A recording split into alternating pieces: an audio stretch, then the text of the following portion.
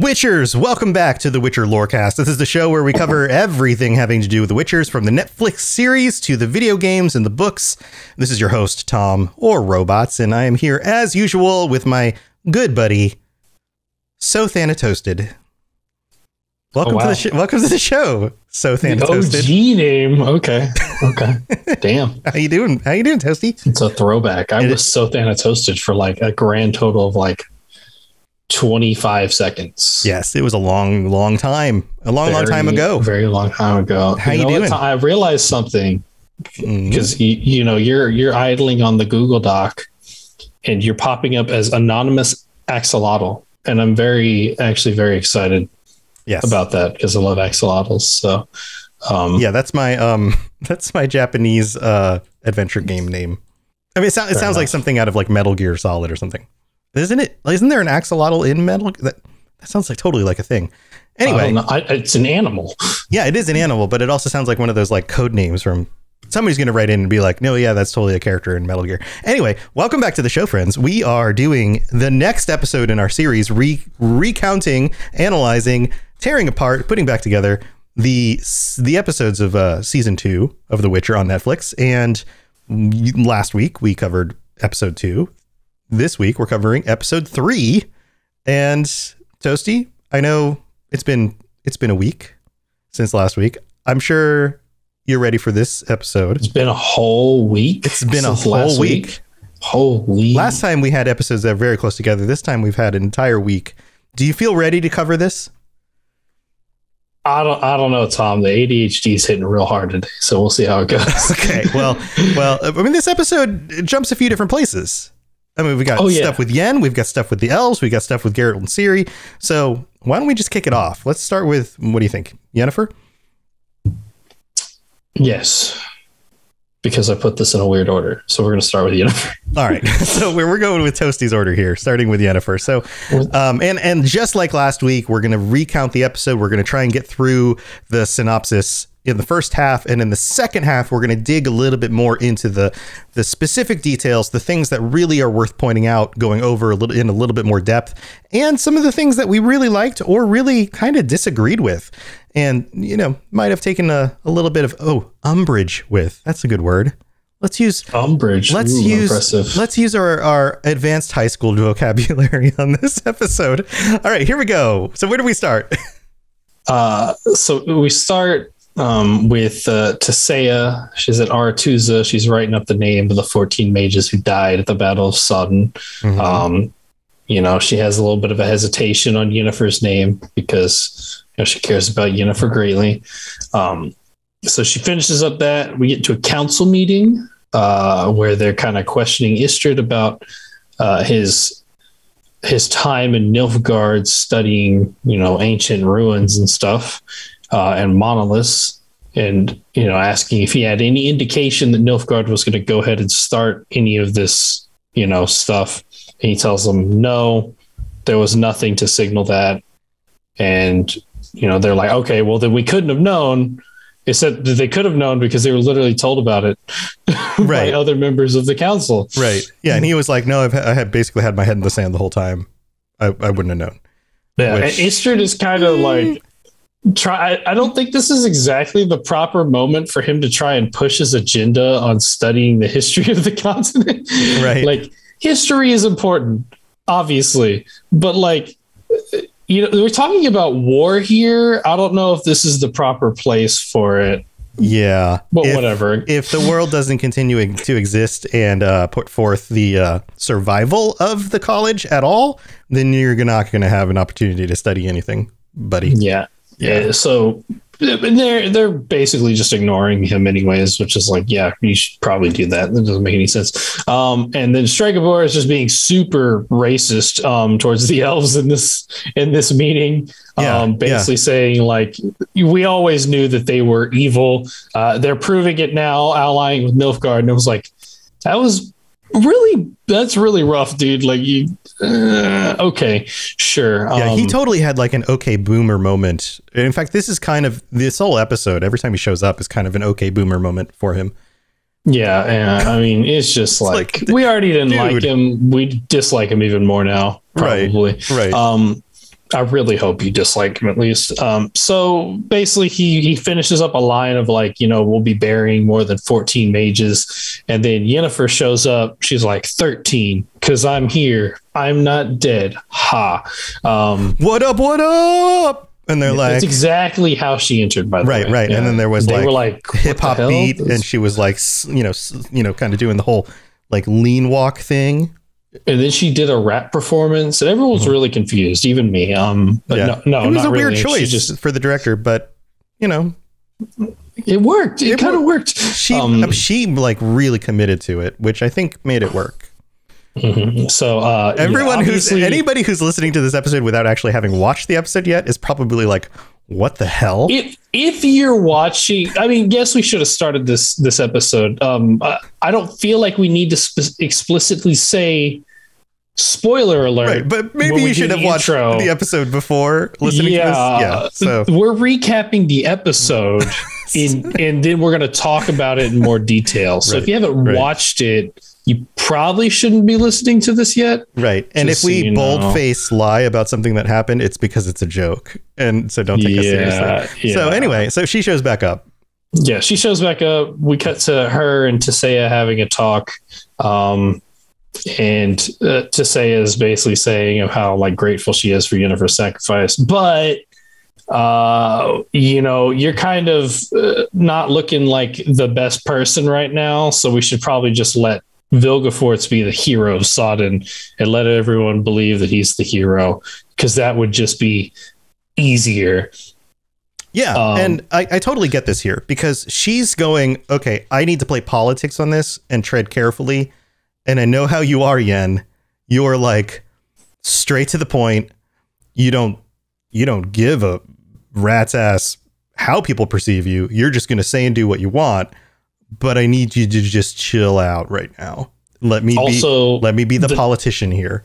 Yeah. Also, the Northern Kingdoms are the elves are kind of looking like they're against the Northern Kingdoms right now, and you're part elf, and there's some really racist members of the council, so you should probably like lay low there. Yeah, the boomers are not going to be nice to you. So yeah, exactly. So basically, Yennefer's not really happy about this, but I guess she kind of agrees to go along. Then we see Yennefer kind of trying to heat up a bath, but she has no magic, so she can't. And then some of her old friends show up. We see Triss, Sabrina. I'm not entirely sure who the third person is, but she doesn't really matter anyways. Pretty sure she says nothing. I think she has no dialogue. Yeah, she's kind of just like the other old friend mage who just kind of fills out the room to make it feel like there's more than just three of them. That was the feeling I got, was like it's a group rather than just two or three. So yeah. So they it seems like there's some like weird tension between Yennefer and Sabrina, but they just have that kind of dynamic where they're antagonistic towards each other. Mm-hmm. Kind of like us, Tom. But then it melts away. Then they do the whole like, okay, but it's good to see you. Okay, it's fair. We're don't melt away. We're just always antagonistic. Yeah, that's why you have so many weapons, like in the pre-show. Yeah, exactly. Right. So basically they have a little bit kind of like a bonding moment, nothing really important, except that we see that Triss is a little having some insecurity issues as far as her scar goes. She doesn't want to go get in the bath or the pool or whatever with everyone else because, she's trying to hide the scar. Yeah. Side point here, for modern viewers of this, a bunch of women taking off their clothing and getting in a bath together comes across kind of, I don't know, scandalizing, kind of sexual in a way, right? This idea of like, oh, look at all these attractive ladies taking off their clothing, getting in a bath together. I don't know why I'm all of a sudden Stewie from Family Guy, but the idea of public baths historically is actually a very common thing. This would have been a way to relax with your friends in a world where nudity wasn't overly sexualized the way it is in today's society. So in that kind of society, it may have been something that was much more common and wouldn't, to our eyes, be seen in a overtly sexual kind of way. So whereas this scene to us, the whole like low draped dress, overly comfortable clothing, women, swimming together in a pool without any clothing on comes across kind of like almost unnecessary in a way. In that society, that might have been just something that people did to relax and clean themselves. And, just like, that's what people did. There were public baths. This was like common. That's just like, that's just kind of the predilections of, there you go. There's a word, of conservative America. Oh yeah, totally. For the most part. Cause they still do stuff like this in like Japan and whatnot. Communal baths and stuff are still common, but America is just very conservative. So the idea of it is like, oh no, you can't do that. You can't bathe with other people. Right. So that's just a societal thing for the most part. Right. I didn't even like look at it, and they don't even show like any of the nudity for it. So it's also, maybe they were trying to kind of, I guess, help with that idea of like, it's not sexual. They're literally just bathing people. Right. So, and this is something that I believe happens in the books, but it definitely happens in the games, because there's a point in The Witcher 3 where Ciri ends up at a public bath. And where she's the point where she's healing and she's with that family. And it's all, again, part of the society. This is just something that happens in that society, and it's not supposed to be seen in a sexual way. It's a very common, it's supposed to be seen in a comfortable, friendly kind of comforting kind of way. And that's the scene we have here, is old friends getting back together in a comfortable situation, letting their guard down. That's what this is actually representing, which I thought was interesting. So push past, we're still in the bath area. The next scene, it's just Yennefer and Triss, and Triss is kind of, talking to us about her feelings during the battle and how she like kind of thought she was going to die. And she remembered Yennefer just walking past her, and apparently in that moment, she felt joy that of the two of them that would live, it would be Yennefer. So we see Triss has some I guess, like I said before, maybe like insecurity issues or just like self-confidence issues, because she doesn't seem entirely too happy with herself, and now she's struggling with it more because she got like the big old scar. So just a little bit of a kind of an insight towards Triss that we'll see more of it later on in the season. Right. And this is a moment of not only like physical closeness, but also emotional closeness and opening up. So it makes sense that this is a point where she would be opening up about that. So Yennefer kind of goes snooping around, essentially. She has a bit of a run-in with Vilgefortz that's just really awkward. And then she finds her way into the dungeon where she meets Kair and kind of has a conversation with him about basically it leads to her being having even more issues with her lack of power now, because he hits her with a line at the end of like, Fringilla used to envy you, then she doesn't anymore. It was like, damn, okay. Yeah, he kind of reads into some things in this moment that really hits her. Yeah, and he's obviously been in the cell and has been submitted to Tissaya's method of trying to get his memories a little bit too much, because he's obviously struggling with his sanity, because he's very like eccentric at this. There's a word for you too. I'm just gonna start pointing them out. Yeah. This is an advanced vocabulary episode. Oh yeah, advanced vocabulary. But yeah, so she kind of storms off out of there, runs into Stregobor. Stregobor is like, he's like, the elf woman that I don't like because I'm racist. I'm going to question you.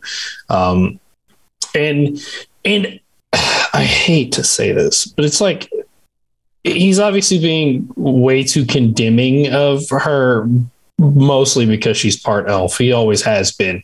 He's never, had any like qualms about that part. But I can kind of understand his concern about, what happened because she was gone for a while. They thought she was dead. Then she kind of showed up, and it was like, it is a little weird. It's a little strange. So he kind of goes and uses Tesea's method of trying to grab her memories. And he gets through a good chunk of them before Tesea shows up, kind of blasts him into the wall, and comes to Yennefer's rescue and tells him that he will face consequences for his actions. To which the next part of that is the kind of him addressing the council. They're basically trying to tell them that he's using methods against other mages that even they didn't support. And Stregobor manages to completely turn it around and tell, basically get the council on his side and questioning Yennefer's loyalties, which the decision for that is that in order to prove herself, she has to kill Kair, just to straight execute him. Right. Right. He's so odious. Word of the week from Turinghouse. I just looked this up. Odious. It means extremely unpleasant and repulsive.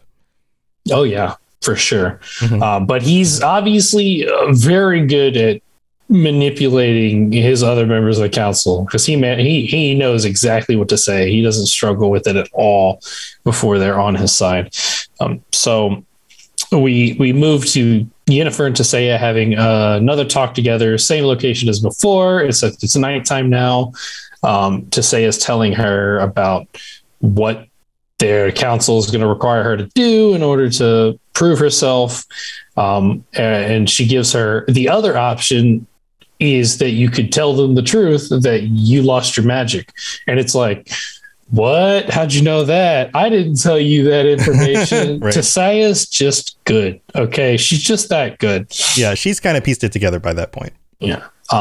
And so we get this very kind of heart-wrenching scene between the two where Yennefer is obviously struggling because she feels like she has nothing anymore, because when she first got here and she figured out all she wanted was power and status, and then she lost said status, but then she got love, but then she lost the love. Also, in order to gain the power and status, she lost her ability to have children, and then she lost the power. So she doesn't have anything at this point. She's kind of at her lowest low and is struggling a lot with that. And Tesea kind of, through her words here and her kind of her emotional opening up, is proving just how much she actually cares about Yennefer, because she's saying that Yennefer's pain causes her pain, and it's damn, it's a real big kind of development from what we've seen before. We know that she cared about her, but we didn't know to this extent. She basically loves her like a daughter, right, kind of at this point. Right. So it's just a really heart-wrenching scene between the two of them. And then later, Yennefer's trying to escape, run away from Aretuza. She runs into Istrid, who tells her, you can't go anywhere. Stregobor has spies. If you try to run, he's going to know, and he's going to stop you before you get too far. But if you come with me, I'm going to go to Cintra with the elves, because I'm not a traitor. I just want to study the monoliths. Right. Dude, you really have a one-track mind here, and I need you to stop. Yeah. but to his credit, the monoliths end up being very important later on. Yeah, that's true. But it's also dude. Yeah. But at the same time, maybe there's something a little more important right now to be thinking about. But sure. Yes. Yeah. So Yennefer's never really been too attached to any of his ideas of going off together, and she still isn't. She doesn't care, not really. So dude leaves, she stays, and the next thing we see is them making their kind of trek to the memorial of the Battle of Sodden, where she's set to execute Kair. We kind of see a little bit between the kings, the king of Redania, and then Foltest, the king of Temeria. Yeah, and the other ones too. Almost all of the northern kings are there And queens.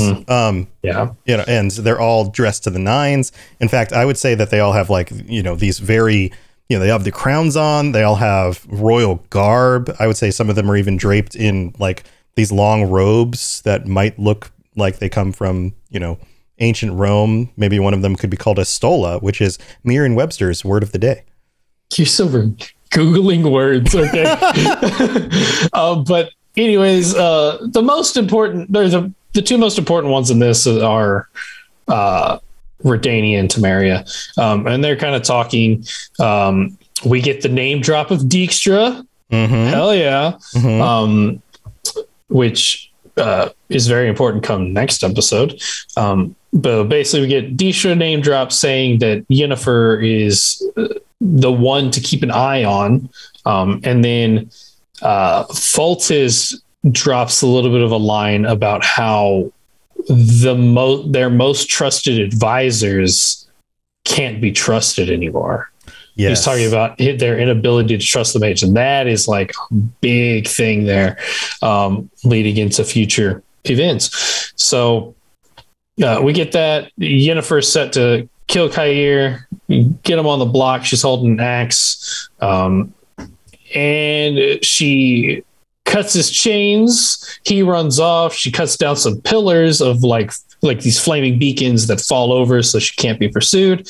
Runs off, catches a horse. Kair hops onto the horse and they ride off into the not sunset because it's already nighttime. So, right. And this scene right here is one of the most discussed scenes on the internet right now about, you know, like, oh my God, they could have done that a lot better. And we'll talk about that on the second half of the show. So stay tuned for that. Because it does seem a little bit convenient. There's a horse there and that they get away so easily. So we'll discuss that later on. I'm sure there's a lot of horses. I'm sure there are, but it also there's like a ton of horses. Well, we'll talk more about it later. But that thus ends the Yennefer portion of the episode. And then we move on to the elves. The elves section isn't as long. Yeah, so we only get two scenes with the elves. The first scene is that like the elves are basically just arriving in Cintra. Francesca and Filavandrel are talking. Francesca is kind of like has like blind faith in this situation because she saw a vision of Ithilien who told her to come here, and so obviously she's all in on that. And Filavandrel is kind of using his logic to part of his brain to be like, yeah, but like, can we trust this? I don't know. Which Francesca is just kind of throwing down all of his things. So that's pretty much what that is. And then the later scene where Francesca and Fringilla kind of talking to each other about kind of, I guess, both their sides of the deal. Kind of, because Francesca wants the elves' help because they know the northern kingdoms better than Nilfgaard does, and they would be the like best like guerrilla agents to have up there. And that's what she wants out of her side of the deal. And Francesca's like, okay, but like we need a home at the end of this. I need a place for my people to call home where we can be safe. So kind of the start of talking about the arrangement that they're going to meet for this. Yeah. And that's pretty much it. Yeah. Which is kind of a little bit, it's not as much yet, but you can kind of see a little bit of the start of their friendship because it's more than just like a bargain with the two. They actually become friends. Right. So, and this is the beginning of them kind of ironing things out. Yeah. So, and that's it for the elves. And we move on to Geralt and Ciri. A lot of this is training stuff. So we start with Ciri training while Geralt he's making his new armor, which I thought was really cool because it's like, okay, Geralt can actually like make the armor, which is, I just thought it was a cool, interesting fact. Ciri's kind of like being really stubborn about her training. Geralt's like, you know, you can rest and relax. It's not like you're not going to die right now. Like, and she's being really stubborn about like, you know, working way past the point that she needs to be, which I respect, you know, the determination there. Yeah, absolutely. She's also kind of having visions about like the woods that she's not really able to process. Geralt's picking up on them, but she obviously doesn't want to talk about them because he tries to address it. And she's like, oh, what's for lunch? And then, you know, kind of runs off. Geralt's dealing with guilt about killing Eskel, seeing flashbacks of like good memories the two of them had together. Obviously trying to kind of cope with this. He's getting a lot of flack from like Lambert, especially. Yeah, basically, of course. Which it's Lambert. It's Lambert. Makes sense. He's gonna. Yeah, so he's having to kind of deal with these, emotions and the consequences. And then meanwhile, Lambert, I guess he figures out that Geralt's not going to take any of his shit. And he's like, all right, well, I can still take it out on the little girl who's training outside. So she basically goes to, he basically goes, he's bullying Ciri. Ciri's showing like a lot of determination in the face of him saying, like, I want to do what a Witcher does. And Lambert's like, all right, fine. We'll show you then. And they take her out to this big old contraption. Basically, this is kind of like the Netflix cinematic universe of their pendulum, essentially. And so there's these big swinging pendulums. There's this like spinny thing with like the top two are going in one direction and the middle one is going in opposite direction. Yeah. These and blades, they have like big spiky wooden poles on them that you have to dodge. There's little platforms you have to ascend along the side of the mountain. Then there's I guess a seesaw, a swing thing that you have to swing on. And then you have to catch these dangling ball. It's like old school Witcher, American Ninja Warrior stuff. Right. Yeah, absolutely. Yeah. It's testing your agility, your balance, your strength, all of that stuff. Yeah. So basically to take her out to that, Lambert's just daring her here at this point. Ciri hops onto it for the first time, gets knocked into the snow. Just boom, down. Yeah. And then she's like, oh, and then she gets up. Yeah, she gets up and she goes again. And so we get to see this scene over kind of like multiple portions. The next part, we see her get hit over and over and over and over again by these pendulums. And Lambert is telling her basically that she's not cut out for it and that she doesn't have what it takes and that she should just give up and go home. Which is like, oof, that's pretty cruel, Lambert, but you're Lambert, so it makes sense. Right. So Geralt, but of course, him saying that is just making her want it more. Yeah, pretty much. She's determined. Right. So Geralt and Vesemir take Eskel's body out to this cave and kind of have like a talk, and then we get to see kind of what a Witcher wolf school funeral looks like, which is where they just feed the body to wolves. Yeah, which is metal. It's pretty metal. Yeah, totally. So then we cut back, or they're coming back from the funeral. They're kind of wondering where Ciri's at. She's supposed to be looking after the horses right now. Cohen runs to the gate and he's like, hey, you need to see this. Takes him out to the contraption where Ciri's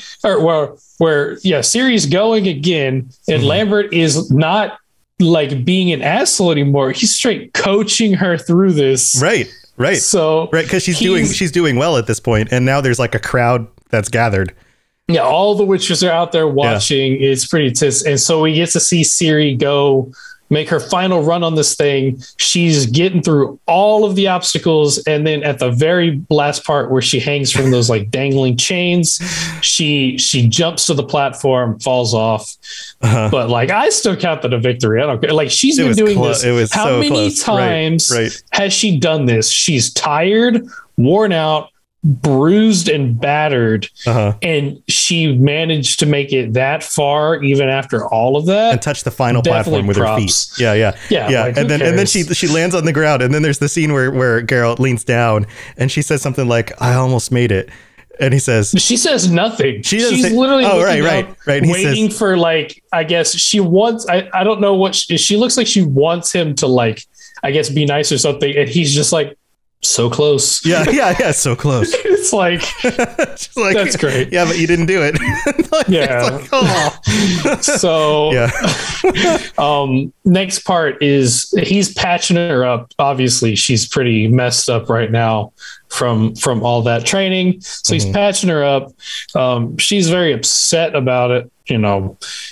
She tells him that she wants to be a good fighter, and he tells her, I've met a lot of people in my life who wanted to be good fighters. Guess where all of them are at? Cemeteries. Like you can't just it's not just wanting to be a good fighter. You have to have like some other reason. And we know Geralt has his code. So like he has more of like a higher value, like knights kind of honor stuff going on in his mind.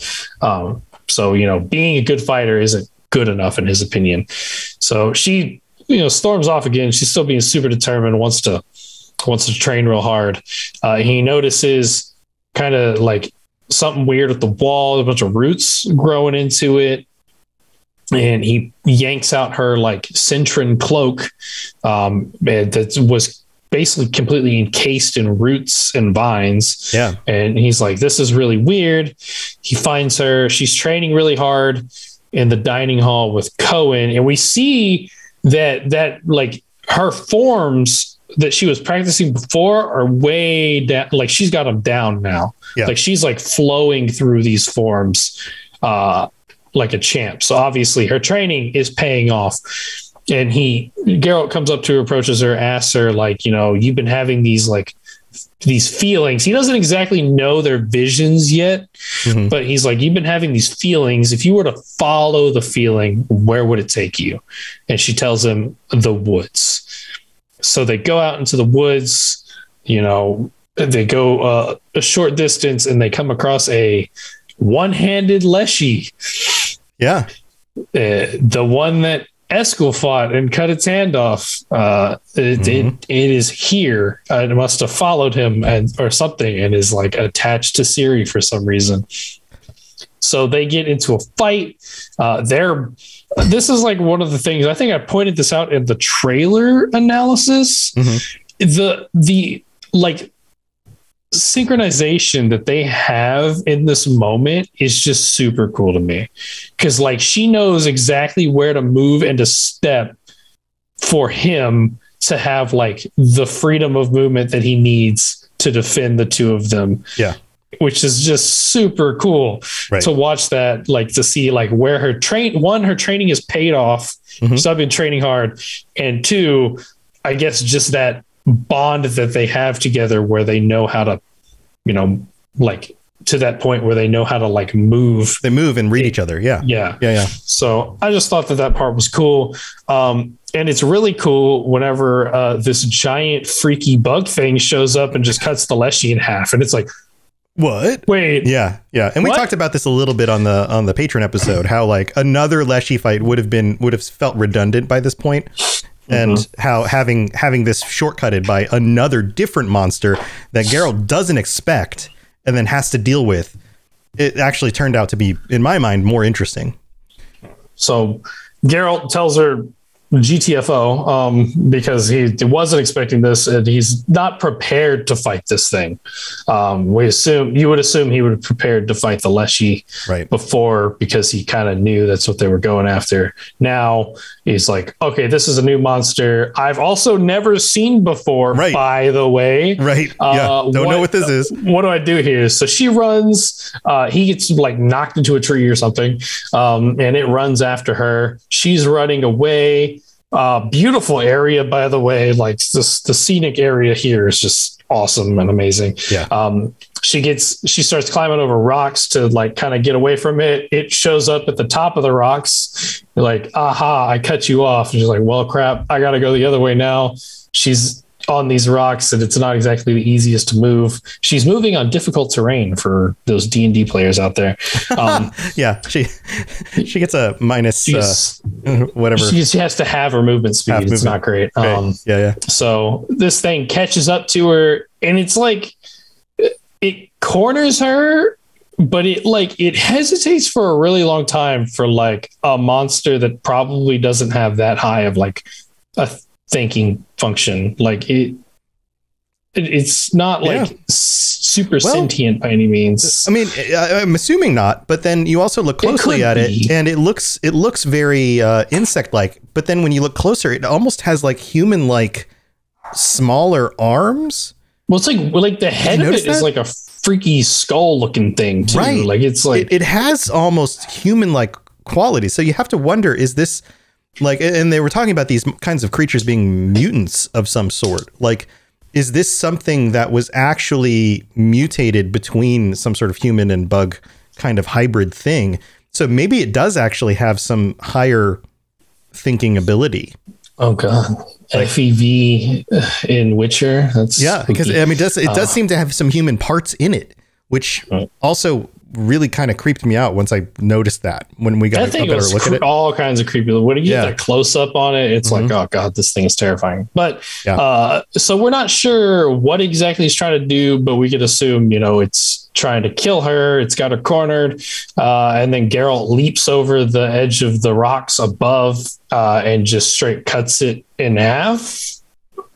He cuts down the back and then cuts off like one of its like arms and then gets a decapitation on it because its head goes flying into the screen. And when in doubt, cut a thing's head off. That's usually a good start to try and kill a thing. So he knows at least that much is a good attempt at killing a thing. So it worked. Yep. And that's it's like the end of the Geralt series stuff. Yeah, and that's where it ends. And for anybody who doesn't know, FEV is a reference to Fallout. That's the virus that mutates a lot of the creatures in the Fallout world to turn them into abominations and super mutants and things like that. So, and if you want to know more about it, you should go listen to the Fallout Lorecast. I'm plugging your other show, Tom. Your most popular show that I don't need to plug, but I'm doing it anyway. And for those of you who are into these TV shows but don't necessarily play the games, they're working this year. There's an announcement about a year ago that they're working on a Fallout TV show, but they are now this year moving into starting filming and actually officially getting into the nitty gritty of making the show. So maybe by this time next year, we'll have a release date for the Fallout TV show, which should be super cool, I would hope. And that'd be cool. Yeah, that if you're not a gamer but you're a TV show watcher, then that might be something worth checking out in a year from now. But that's the recap. Let's move on and thank our patrons, and we'll be back with a little bit more of a closer look at the episode when we get back. Very well. Let us get this over with. Something has infested my vineyard. Mm-hmm. Great. Let me go prepare my something oil then. All right, here we are in the middle of the show where we get to thank our patrons, and no new patrons this week. We have our regular group of 11 patrons, and thank you to everybody, all 11 of you, for helping to support the show. We really do appreciate it. You guys help to make this a regular thing that Toasty and I can prioritize and make a part of our regular schedule. It helps make this a full-time job for me, along with all the rest of the podcasts and running the network. It helps make this a legitimate side project priority for Toasty, and we really do appreciate it. Also, it is the 17th right now. We record these live on Monday nights on Twitch and on YouTube and on Facebook. Anywhere you look up Robots Radio on any of those locations, any of those websites, you can watch us live on Monday nights at 9 p.m. Eastern, 6 p.m. Pacific. I feel like all of a sudden my brain was like, what's the time difference? 7 Mountain Time. 7 Mountain Time. There you go. But if you want to join us live, you're always welcome to do that. We love seeing the comments from those of you who are currently live, and we can't always respond to them right away, but thank you so much for the comments. We love seeing them. But if you would like to join us at the end of this month for the patron episode, we currently have 4 Leshen level patrons who are going to be able to join us. So this is coming up in 2 weeks on the 31st. It's the last Monday of the month. So you still have 2 weeks left to sign up or to upgrade to join us on that episode. And there are a bunch of other tiers that you can join up for, even if you just want to get ad-free episodes or a bunch of other stuff. So go check out patreon.com if we've helped, with your commutes or your workouts or your drives to work, or your wife deciding to go buy the neighbor's grill and have to go to the store to get a bunch of charcoal and then figure out how to use it so that we could cook hamburgers today. Because maybe you did that too, and you could go to patreon.com/WitcherLorecast while you listen to podcasts and that happened. because you appreciate us. It could have happened. Maybe. We could have. Yeah, could have. Also, another way that we'd love for you to help us out is leaving a rating or review. We don't have any new ratings or reviews on Apple Podcasts, but if you happen to listen on Apple Podcasts or just happen to have an Apple account, you can just look us up on Apple Podcasts and leave a rating or review there. If you leave some words and a 5-star review, we'll read it out on a future episode of the show. And if you listen on Spotify, then they now have a way to rate podcasts as well. Go to where you can specifically choose the podcast, but not the episodes. Scroll to the top, look underneath the name and the description, and on the top left, you'll see a little section where you can rate the number of stars. Give us a little 5-star review. It really does help make sure that Spotify knows that, hey, we're a good show and we should be recommended for other people to check out. It really does help. We appreciate all of the ones we've gotten so far. We have 105 Spotify ratings. That is amazing. Right now. That is amazing. And we're sitting at a 4.9. That's awesome. So thank you to everybody who's taken the time to do that. I know almost 50% of our listeners listen on Spotify. And we've got 60+%, I think, actually 60 plus. Right? Yeah, it's a large percentage of our audience. And if half of our listeners on Spotify went and did this right now, we would have several thousand 5-star reviews. So just to give you a sense of the size of our audience, thank you. We really appreciate it. There are a lot of you guys out there listening to the podcast, and there are a lot of you listening on Spotify. If we could even hit, 200 5-star reviews, that would be amazing. So if you happen to be listening right now and you can just take the time to go drop us a review or a rating on Spotify, that would be amazing. If we hit 500, Toasty will dye his hair. No, that's not true. Oh, I mean, he's down with it. Okay, but I mean that was the patron goal of hitting $250 on Patreon. But if we hit 500, whichever hits first, 500 5-star reviews on Spotify or $250 on Patreon, whichever one hits first, Toasty will dye his hair white and he will look like Geralt. Sounds awesome. That's great. Yes. All right. That's the deal. Well, again, thank you to all of our patrons and everyone who takes the time to help support the show or even just tell your friends. We really do appreciate it. All right, let's move on with the rest of the show. You smell of death and destiny, heroics and heartbreak. It's onion. Right, yeah. All right, Toasty, we're back to the rest of the podcast. What did you think about this episode? Do you have any specific points you wanted to discuss? Well, there was one thing. So I didn't mention this in the recap, but I did want to mention it. Okay. Because it didn't really have like any of our main characters in it. It was kind of a smaller scene. So we get this scene of Stregobor teaching a class at Banard. And he's kind of teaching a history lesson about Folka. And basically she's like this elven rogue who set about to kill a bunch of like monarchs. At least that's how he's presenting it. And so it's just more Stregobor bigotry, so boomer. Okay, boomer. Does that one count? Is that a good word? Bigotry? Yeah. Okay. Yeah. I'll find another word of the day. Let's find another one. Dictionary.com's word of today is altruistic, which is not what he was being. Fair enough. So Istrid shows up. He's like kind of poked his head into the class. He shows up and he's kind of refuting these claims, saying that like Folka was the one that was wronged and she was just kind of like getting justice for the things that were done to her.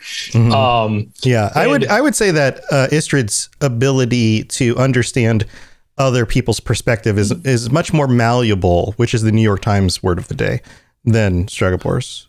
Okay. So I don't know why we're doing this is an interesting bit for the episode, but anyways, so and this Stregobor this is something that I noticed here. So I'm not exactly an expert as far as like English and debate goes, but Stregobor jumps into this argument with fallacy after fallacy. So he basically talks about this, and then he says,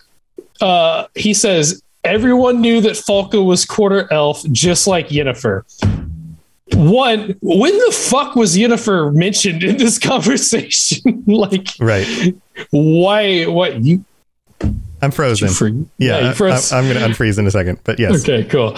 But so basically he just starts targeting an individual that has nothing to do with this, and he's relating things. So basically, because Falco was a bad person and she was quarter elf, that means because Yennefer is quarter elf, she's also a bad person. Tom broke. Oh, there he is. We're cool. I'm back. I believe that's a post-hoc fallacy, right? Like, yeah, then it's it might be. I don't remember specifically which fallacy it is, but yes, but it's like just it's bad. Expert, it is definitely a fallacy. So for anybody who doesn't know, logical fallacies are often used to argue points in ways that manipulate other people into believing that these are actually good, solid, logical points, but they actually aren't. They fall apart upon closer inspection. The problem with this is that a lot of times people are fooled by logical fallacies. You'll find logical fallacies used oftentimes by people who, one, either don't realize that they aren't logically sound, or two, are used by people who do realize that they're logically sound, but do it anyway, or not logically sound, but do it anyway because the audience that they're using it in front of or to, they think they can get away with it. So politicians do this all the time. This is one of the reasons why it's important to study logic and reasoning, because you can start noticing these trends. So, for example, a common one is the straw man fallacy. So let's say Toasty says, I don't like this episode because of X, Y, and Z. And I say, well, that's fine. I think the episode's good, and your opinion doesn't count anyway because you're ugly. That's a straw man, right? Like, it doesn't matter how ugly Toasty is, because that shouldn't affect his argument about the episode. Those two things are not related. I'm not countering his argument. I'm just countering him with a personal attack. That's a straw man argument, right? But you'll hear these kinds of things happen all the time, which Stregobor implements immediately after this. I'm pretty sure it's the post-hoc. I'm just going to keep saying it. Somebody can yell at me in an Apple review if they want. I don't care. Or on Discord. Sure. But basically, he does that. Istredd calls him on his BS, and he's like, "Oh, so you're saying Yennefer's evil now too?" And or no, he's saying, "Oh, you're saying that they're related now." Or something like, you're drawing some sort of that they're related. You got some weird conclusions going on, and then he attacks Istredd and saying that a historian should know bloodlines better. Right, and it's like, just because they both happen to be elves doesn't mean they're related. Like, you're assuming a connection and then criticizing him for not coming to the same conclusion about an assumed connection. Like, there are just logical fallacies compounding on top of logical fallacies. And he has a very impressionable audience in front of him, so they're just straight up eating up whatever the hell Stregobor says. There's at no point Istredd even stood a chance. Right. And you'll find that in many circles in our own world and in fictional worlds, the people who are swayed by logical fallacies tend to be people who are less educated. They tend to people who are more desperate, people who are more afraid, people who are in more dire circumstances, because they're not taking a critical look at the argument. They're looking at the thing being promised by the person. And they don't care about the argument so much as the hope for the thing, that getting what they want, and the fact that that person seems like a strong leader because they just shut the other person down, but they didn't actually shut the other person down. They just threw a bunch of words together that don't actually mean anything in a very rude manner. And like these kinds of things happen all the time. And Stregobor just did this very thing in this situation, and it worked out for him. But it's not enough for him. Right. He really has to drive it home. So he shows the fact that because of Falca, he lost his hands. Right. He got no hands. Now, in that scene, was that so there's two ways of reading that situation. One, he still doesn't have hands and his hands are constantly an illusion, or he lost his hands at some point, and so he was using an illusion to show what it looked like when he lost his hands, but has since grown back hands through the use of magic and whatever. And so now he still actually has hands again, but at some point in the past he didn't. Which one do you think it is? That one's like a really... Because it seems later on in other episodes like he actually has physical hands. Like he's touching things, he's doing things. It seems at first I thought, oh, he just doesn't have hands and he's constantly conjuring an illusion to make him look look normal. But as the season went on, I flipped and I thought, okay, he was showing an illusion of what it looked like when he lost his hands, but at some point he grew them back or magicked back actual physical things. See, there's also like a third thing to me, which I kind of believe the third thing more is that he's full of shit and never lost his hands. Right. And made it up.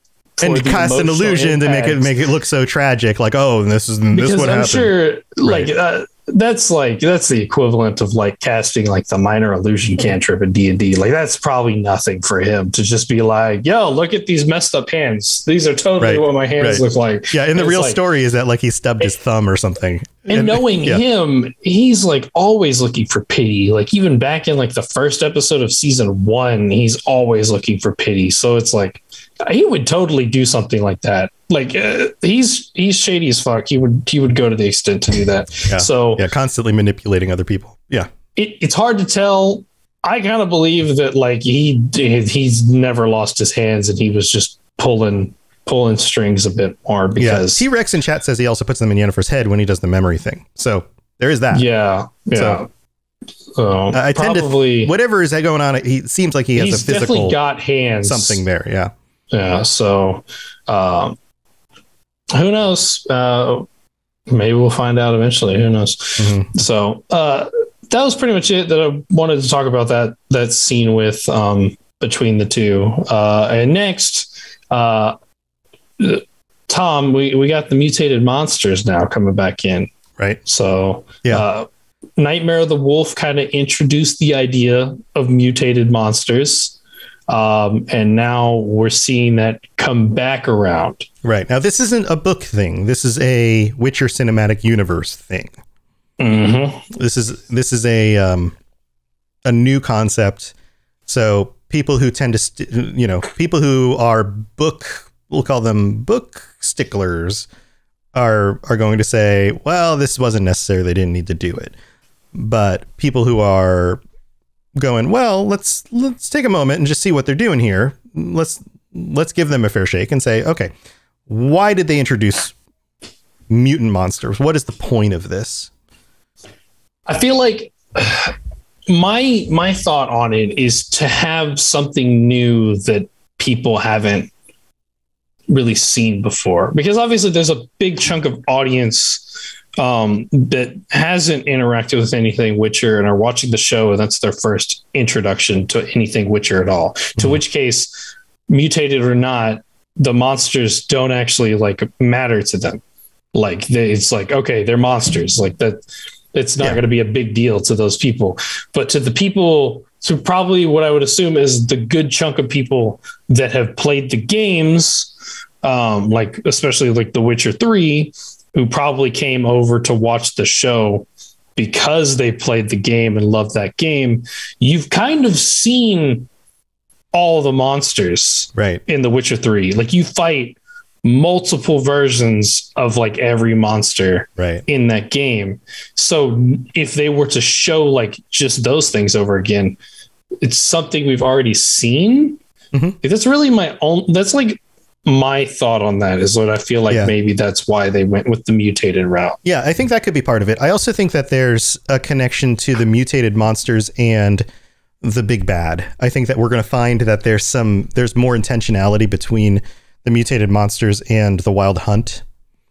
And this series is going to go further into revelations about the Wild Hunt and the individuals in the Wild Hunt and some of the things that they've been doing. We're not just going to have, I mean, for most of the books and even most of the games, well into The Witcher 3, the Wild Hunt is just this myth. They're just like, you don't really learn that much about them. You actually learn a decent chunk in the books. So to be in. So at what point in the books? Fairly new, but for the books, we get to see the perspective of Ciri meeting the Wild Hunt before they're even technically called the Wild Hunt. So like it's part of her whole like space-time thing where she basically teleports into a different dimension and is being like taken in by elves because she's like this kind of mythical thing to them. And they're trying to trap her and like hold her for her power. Right. Which seems connected to this season later on. But do you think that there's more that we're just going to, like, Ben of Tamara says just one of them? I think one of the things that what's her face, the showrunner, said is that I believe she said something like each of the seasons we're going to get more of a glimpse of different members of the Wild Hunt. Okay. So I think, like kind of like The Witcher 3 where you like fight one every so often. Mm-hmm. Even though it's just a fight, you're not really learning a whole lot about them. But here, I think we might get character development. Right. Like we learned more this season about the witch, the what's her face? Tissaia? No. The Deathless Mother. The Deathless Mother. Like we got a sense of like what she's about, what she feeds off of, what she really is wanting. And I think that the mutated monsters are going to tie into some of that because clearly the mutated monsters were after Ciri. Mm-hmm. There's a connection there. There's like that's going to come back, and that's going to come back some more and some more. There's probably someone in the Wild Hunt that these are specifically connected to, and that's going to be revealed more over time. So that's my theory, and it was a way to create that foreshadowing and connection early enough in the show for it to actually bear fruit later, maybe even seasons later, and to continue growing. So not only, like, you're right, we're going to get monsters we've never seen before or variations on monsters we've never seen before. What feels like a bigger new threat to Geralt, things that he has never had to deal with in a fight. Because even after season 1, we get this sense of like, yeah, he's been around. He's kind of fought everything. He's the golden boy of the Witchers, like. But even then, it doesn't matter. Yeah. The whole season has demonstrated that Geralt's too OP and that he's an anime protagonist. Yeah. But I mean, he's the main character. We're gonna get that. But we also then have this season where like these monsters do show up, and then they kick some Witcher butt sometimes, and like that happens. Not Geralt's. He murders all of them in one hit.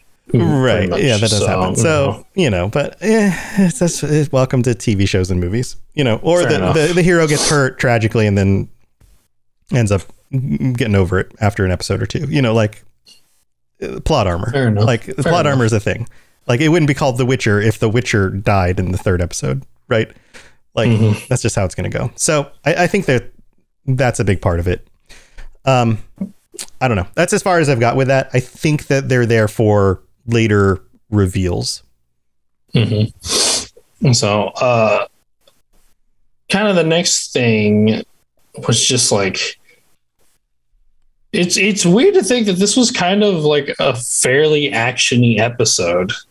We get a lot of like Ciri training.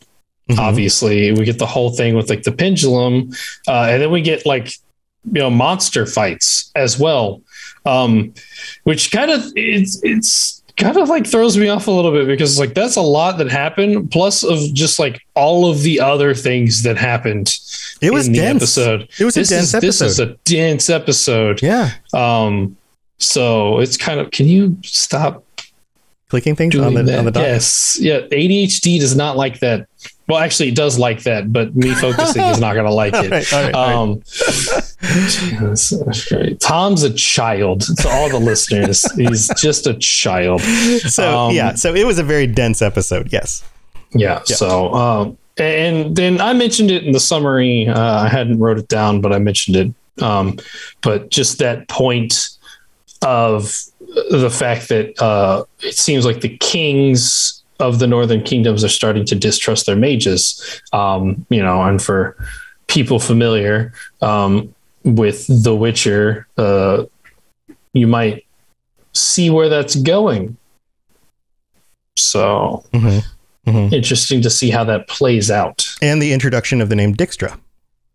Mm-hmm. I think those two And things I'm sure coincide. Yennefer didn't help this situation when she let the prisoner go and ran off. I mean, that doesn't help with, we don't trust the mages. Oh, this one just straight up betrayed us. Oh, cool. Although, to be fair, they seemed amused. I think you see their reaction afterwards, or maybe just Fultz's, but they don't seem like upset. They seem amused, which I thought was interesting. Maybe because, I don't know, confirmation bias. Like they were like, I was thinking this thought. Oh, thank you for demonstrating why I should be thinking this thought. You made me feel better. So I don't know. I just thought it was interesting because they do seem like amused by the whole thing rather than outraged, which is what you would probably assume to be the reaction or expect to be the reaction. I don't know. Yeah. It's so, okay. So let's talk about the Yen escaping scene. Okay. Because so the criticism from the internet is she cuts the chain. First of all, giant axe, one swing, cuts a chain like that. It's not that easy, guys. Chains like that are very hard to cut, even with a big axe. It's not that easy.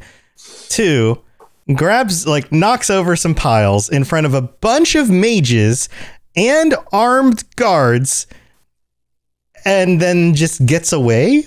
Like, none of the mages could have just cast a spell and stopped her from running, and she has no magic ability.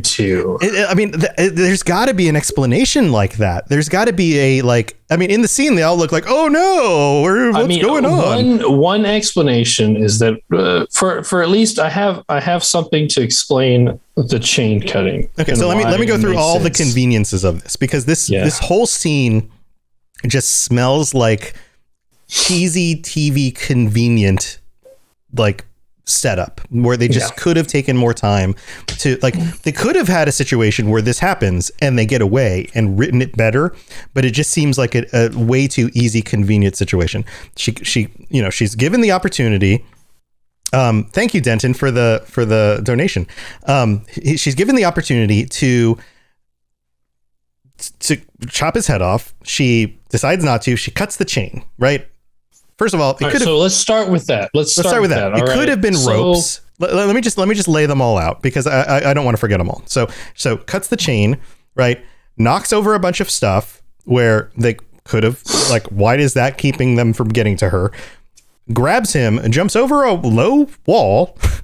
There happens to be a horse, no other horses, nowhere to tie up a horse. Whose horse even is that? No other guards posted in that part of the place. Has a quick little conversation with him, hops on the horse, rides away, and gets away. 2 people on a horse get away. The weight of 2 individuals on a horse when there are a bunch of armed people and mages who could teleport in front of her, right? So the situation is either super cheesy and just TV convenient, or there's something going on where it was just somebody was just helping her, or they were just okay with her leaving. Okay. So I'm gonna start with the chains, right? We've already seen the fact that not all metal ain't shit in this universe. Okay. It seems like it. The first episode of season 1, we saw people literally poking swords through chest plates. All right. Metal has not had very consistent physics values as far as like this universe goes. Okay. Right. It just doesn't work. So whatever, like they've never had the consistency there. Sure. You Okay. can't So let's move past that. arguing it now. That's not the biggest problem, but okay. So, even if she has the ability to cut the chain, she cuts the chain, right? She knocks over some pyres, and then nobody reacts in time. Pyres, no one reacts. I think it's a bit of surprise, I guess. I don't think I think the probably the rest of the council is surprised. Stregobor probably not surprised. Probably expected it. He's probably okay with letting her go because it just proves his point. Right. Tissaia is not surprised at all. We see it on her face. She is not surprised by this. And I'm pretty sure all those conveniences at the end of, the one horse and not being guarded in that area, Tissaia made that happen. So that could be true. I bet she made that happen. It would have been nice there. It would have been nice if that was the case, if they clued us into that, if they hung a candle on it and later on had a quick little conversation either at the end of this episode or at the beginning of another episode where someone says, how did she get away? And we have a moment where Tissaia says something like, like in confidence to, I don't know, one of her close comrades or something, says something like, Vilgefortz? Yeah, Vilgefortz. Or like Vilgefortz, like, how did that happen? How, like, why did she get her? Or I still disagree with letting Yennefer get away so easily. Something like that. To just like clue us into the fact that like they let her get away, right? But they didn't do that. The other thing is they could have totally made this work by just inventing some sort of like single use magic portal. Like somewhere she was in the dungeon rummaging through just all the magic-y stuff. And she happened to cause she can't cast spells, but she came across like a single use, like little object that's like a portable portal, and you break it, it opens up a portal and you can get in it and you disappear somewhere randomly. It's not even a very good one or something. And she just grabs them. She drops the portal. They just jump in it. They disappear. The thing disappears. And now they just don't know where she went. Like that could have been fine, and then that would have explained the whole like, oh, well, they got away. How did she get away? Well, she dropped a portable portal. Well, that sucks because now we can't track her because nobody knows where, because those things are random. She could have ended up anywhere, Okay. And she was desperate enough to use it. Who would use a portable portal? Those things are like, nobody uses those. Those things are dangerous. Well, like that would have been a better explanation. I don't know. They didn't hang a candle on it and they didn't come up with a better explanation. And that to me feels lazy. It's not the end of the world, but again, going back to some of the things I said last week, it seems like there could have just been like, had they just had a little bit more time or just a little bit more carefulness in the writing, like they could have just written that scene a little bit better, Okay. Like they could have had a scene where Tissaia looks and nods at, somebody else and just kind of gives them yep, I knew she was going to do it. Let her go. Something. But yeah, it's T-Rex says, I want to say the Kings were talking about how magic is blocked. Yeah, I think there was some sense of how magic was blocked. But even if they like got outside of the circle, like even if there was like they go running for it and then some guards come up after them and they get outside of the magic block zone circle and then she drops the magic item and then they go through the portal and they disappear. Like they could have written it like that, right?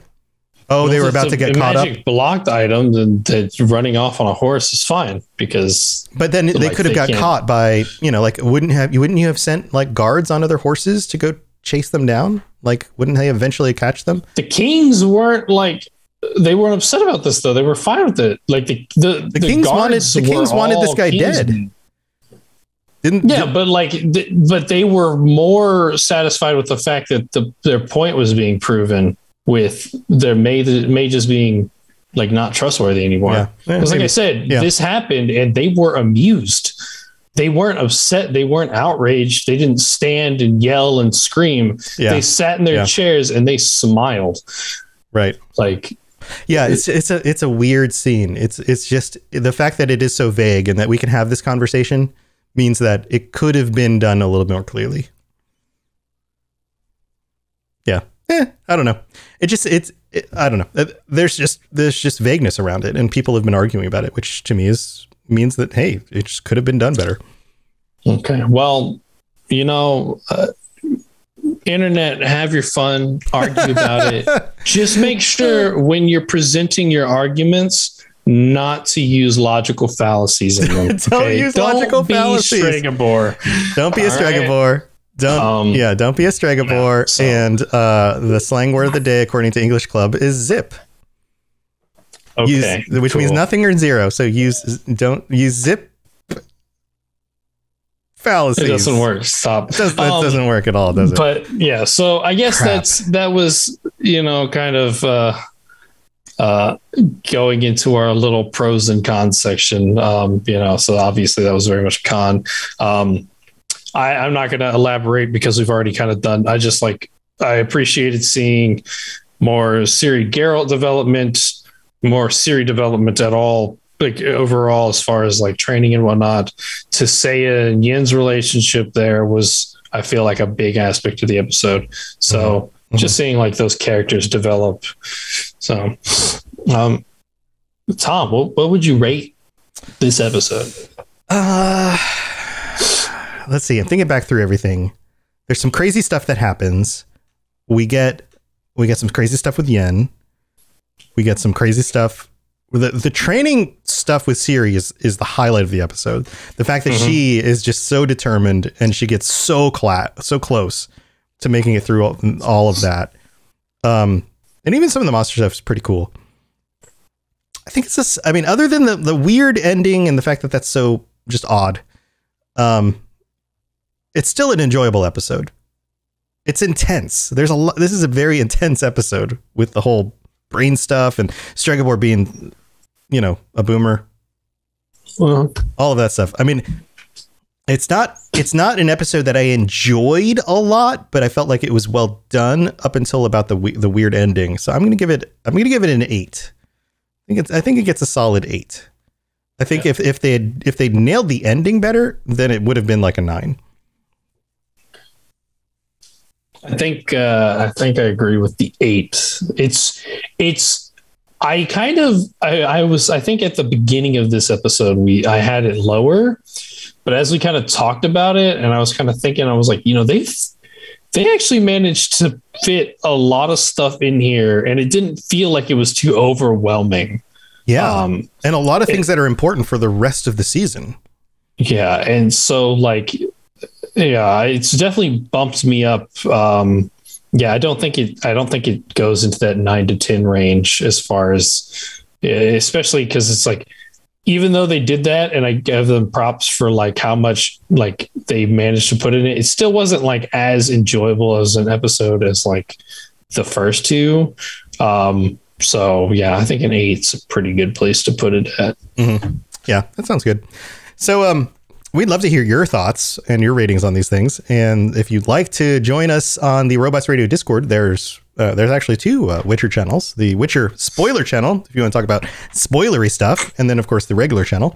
And so the link is in the show notes, or you can just search Robots Radio Discord. It's also on the website, robotsradio.net. We'd love to hear your thoughts. You can always tweet at us. Toasty, you got anything else you want to share before we head out? Just follow us on the Witcher Lorecast on Twitter. It's about everything I got right now. So yeah. And make sure that you get those ratings in on Spotify so we can get Toasty to dye his hair. Yep, that too. That would be amazing. That would be so good. Yeah. That would be and then man, we would get so many more people watching us on the Witcher Lorecast YouTube channel watching these episodes if you had like dyed hair. They'd be like, "Oh my god, I have to see this." Mm-hmm. That would be awesome. Oh, by the way, for those of you who don't know, there is a channel dedicated. So most of my stuff shows up on the Robots Radio YouTube channel, but this podcast has its own YouTube channel all to itself, the Witcher Lorecast YouTube channel. And we would love if you would help us grow that channel and get us up to that 1,000 subscribers amount. This channel's been around for a few months. I moved all the videos used to be on the Robots Radio channel along with all the other podcasts that I do, but that's too confusing for YouTube. It doesn't know what to do with that. With YouTube has to specialize. It has to specialize. Right. So a few months ago, I took everything, divided it all up. So all of these episodes now show up on the Witcher Lorecast channel. So it's kind of like starting over.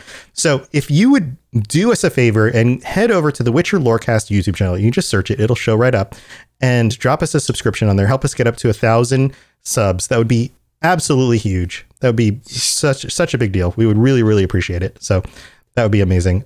Also, everything that you can check out for Robots Radio is at robotsradio.net, including all the other podcasts that I do. Anything else that Toasty does in the future, if his other shows come back, or if he decides to do any other shows, and all the other awesome shows on the network are over there.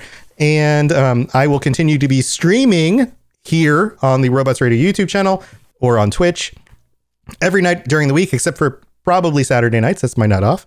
And that'll be for other podcasts and also game streams and things like that, including playing Skyrim with my mom, which is usually on Tuesdays.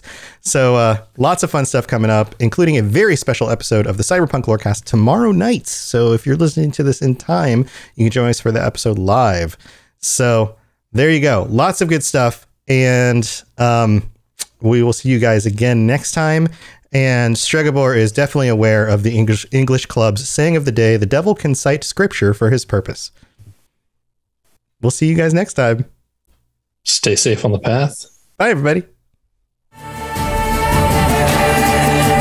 Thanks for tuning into the Witcher Lorecast. We'd love to hear about your experiences with the games and the books and the TV series and all your thoughts on everything. Please check out the Robots Radio Discord and follow us on Twitter at Witcher Lorecast. You've been listening to a Robots Radio podcast. Smart shows for interesting people. Check out all the shows at robotsradio.net.